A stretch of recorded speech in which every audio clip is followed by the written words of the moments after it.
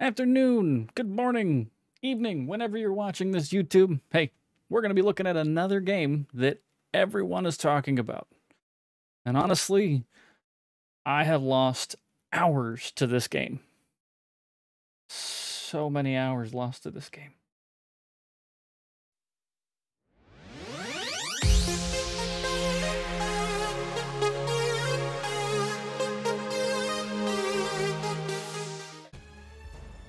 Anyways, today we are looking at Outriders. Alrighty, and as general housekeeping, please don't forget to like, comment, and subscribe below. It helps out the channel. You know, this one here that you subscribe to, perhaps, maybe already. Also, we do stream over on Twitch Tuesdays, Thursdays, and Fridays. That's 3 p.m. start time. That's Pacific. Alrighty.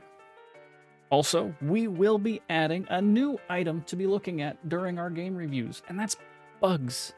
And the only reason is because, you know what, it seems to be coming up more and more often. Honestly, it's with the AAA titles, so maybe only on the AAA titles. What is Outriders? Well, Outriders is the new third-person looter-shooter from Square Enix. You know, maker of games like Final Fantasy. They own the Hitman IP. Deus Ex. Please bring back Deus Ex. And, well, that's right, Marvel Avengers. Okay, well, they can't all be #1 top hits. So, what is this game like? Well, this game is what would be created if you did your research for the last 5 years about this particular genre. And then you turned around and talked Destiny into having a baby with Gears of War or Division, whichever one accepted it. And then for some reason, The Last Airbender was really feeling left out and decided to spit on it to kind of mix up the DNA. Then you get, well, this, Outriders. The gameplay. Outriders is a fun third-person shooter. You run around and take cover, sometimes, and shoot waves of enemies. Those enemies, depending on their level, depending on their difficulty, will drop different gear. That will make you stronger. Rinse and repeat. Kill things, get gear, get stronger. Kill things, get gear, get stronger. You know what I'm saying? It's a looter shooter. This is what you get. You're gonna fight insurgents, mutated alien life forms, and, well, pissed off wildlife. There's a lot of pissed off wildlife. All of this gives it enough variety to keep you engaged all the way to endgame. Which gets us to what makes Outriders different. It's the skills that are for each class and the class tree that goes with that. You have the Technomancer, which is the class I chose, and it's kind of a ranger. I like the ranged attacks. You have the Pyromancer, which is a mage equivalent. Fire, go figure, pyro. You have the Trickster, which manipulates time and space and stabs things in the back. Can anybody guess what that is? That's a rogue. And, well, you have the Devastator. Meat shield, tough, I use rock. Actually, it's kind of a fun class. Each class is aligned with a different element, and they all have their own skill trees and abilities. And, well, after the story, there's a good amount of endgame that, well, keeps the game going for your quest for better loot. Music and sound, well, the music is great during the cutscenes, mainly because it makes those scenes feel more big production, more like a Hollywood movie than anything else. But during the game, and it's one of the reasons I didn't really use a lot of the music in this review until now. Yeah, this is the music. This is what you get often during the game, and it doesn't add anything to it, and honestly, it kind of stands out to the point where I just muted it. It wasn't worth it to me. So, the sounds, well, the sounds are good. Everything's kind of varied in there. You're herping wildlife, you're crumbling rocks, the weapons, all of the weapons have the sound. I think that's where most of the focus is on the weapons and the abilities.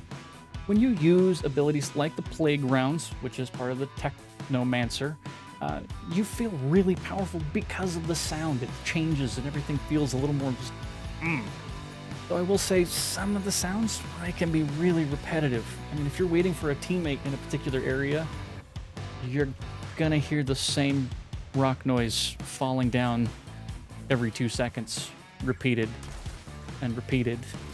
And you get the point. All right. This game, for the look, well, it is shiny. It is really shiny. They wanted this game to look shiny. Particle effects are on every high-level weapon, whether it be lightning coming off of the thing or some sort of toxic aura around it.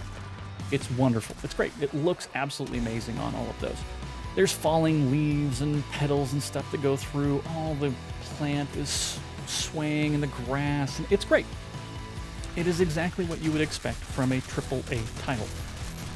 And then it is all thrown out the window when your character's ponytail ends up clipping through your helmet because you decided he needed one. I don't know, have a top knot. I figured, why not? Or, you know, the cape that is part of the chest piece literally is falling into the shoulder blades that is designed as part of the same piece. Why are there collision problems with the... Never mind. Never mind, I don't know.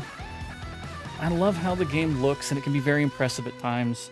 And I think Outriders does a wonderful job of showing off what RTX and a powerful machine can do. And that's also for you next-gen systems too, not just the PC. The feel, well, there is a decent story that is involved in this game, and you really do feel for some of the characters as you play through it. It does a fairly good job of going, hey, this is where you need to go next. Why are these questions here? How do I answer this? It keeps you going along, and that's what you want out of a story. I don't even think that I will mind playing through it again for a second or third time, building up another character. And right now, the runtime for the game, it's about 15 hours for the main story. And that's just the main story. That's not a lot of the side quests and everything. I think those add probably about 4 to 5 more hours on top of it. And there's plenty of collectibles, so if you wanted to run around for another, I don't know, 20 hours collecting pieces of paper, you can do that too. Once you get your characters dialed in, you feel pretty powerful in this game. Never really overpowered, unless you mess with your world tier, but you feel pretty strong. You gotta get it dialed in, you gotta get the right weapons, put the right mods on, but you feel pretty good. Now, that's where this game is a little more accessible to people, is in the world tier. Just like Diablo 3, you can adjust your tier so that, well, either the game is super, super easy, it's a breeze, but you don't get some of that really good gear. You get less loot, it's less quality, you get it. Or you put it on the possible hardest difficulty that you've absolutely unlocked, and yes, you will get the best gear. You will get the best quality gear, the highest levels on all of that stuff. You'll get more of it. But those bosses are going to make you pay for it. Bugs. This one's a new one for us, and originally I didn't want to talk about this. It's not something I really wanted to go over because I'm not a huge fan of focusing on the negativity of games. You either play games because you like them or you don't. You either don't buy it because it has so many bugs or you don't. But for me, I started thinking, what if the bugs could deter people from picking this game up? Or maybe there's enough bugs here for people to wait, but you should still play it. So, here we are. What bugs are in Outriders? Well, there are a number of them. First off, and it's one of the biggest things people are reporting, is that inventory is being emptied out. It's like you were robbed of all of your furniture from your apartment while you were out buying groceries. It's terrible, which is a huge deal. And I know they put out a few things, but I think it's still an issue for consoles mainly. Other problems, well, they're having problems with a few corrupt saves out there. I think that one has mostly been fixed, but it is still outstanding for a few, I guess. Game crashes are a huge thing. I had so many game crashes at the beginning that I almost wanted to start this video off with nothing but game crashes. Late sound triggers, you'll actually start an expedition and it won't actually make the sound until you're literally 2-3 seconds into it, and then all of a sudden you hear this big crash as it's supposed to open a gate. Those types of things happen as well. Quest markers don't spawn. Terrain and character elements actually click through each other.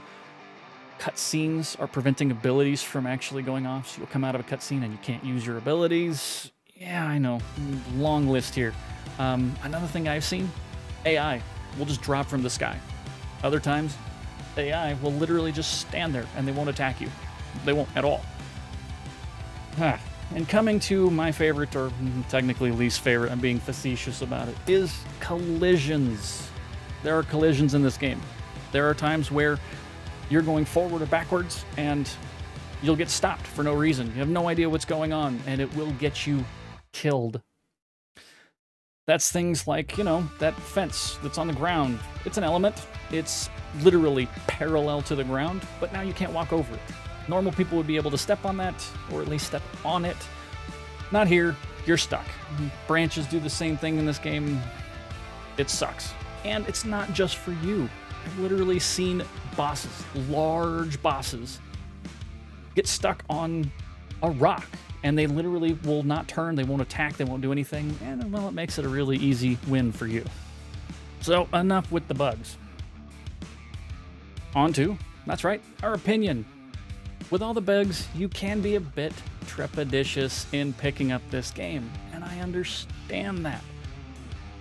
But honestly, I've put in about 30 hours into the game, and I finished my first character to level 30. I've played some of the end game for it. Hell, I've even started a second character because I want to probably play some of this on our Twitch stream. It's down below. And I've had a great time with it. And it's taken over a lot of the time that I have to play games outside of streaming and the YouTube. So, honestly, I can't even wait to get together with some of my friends with the crossplay and actually finish some of this end game. I'm actually waiting on them to finish the stuff. Is the game worth $60? Yes. Is it worth $60 right now? Well, maybe not. Only because of the bugs that are in there.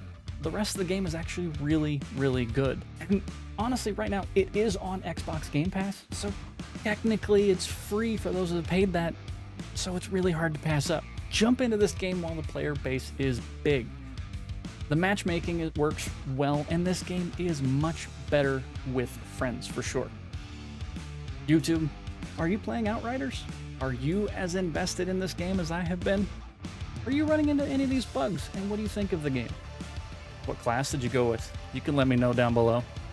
Or, why are you not playing Outriders? Tell me the reason for that too. Put it all in the comments.